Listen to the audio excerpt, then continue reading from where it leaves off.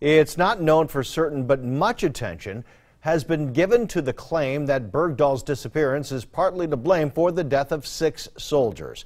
The sister of one of those soldiers says she has no doubt her brother, Staff Sergeant Michael McMurphy, might still be alive had he not been ordered to go look for Bergdahl. She told today's 6 on Your Side that President Obama should also be held accountable for what happened. I believe that the president needs to go on national television and tell the American people, that he is sorry for what he done. He made Bo out to be some American hero, and he wasn't. He was a deserter. And that, he released those 5 Taliban. And the parents who lost their child while they were either on a mission directly looking for him or indirectly like my brother, he needs to beg those parents for forgiveness. Staff Sergeant McMurphy died after stepping on a roadside bomb. He left behind a wife and 2 children.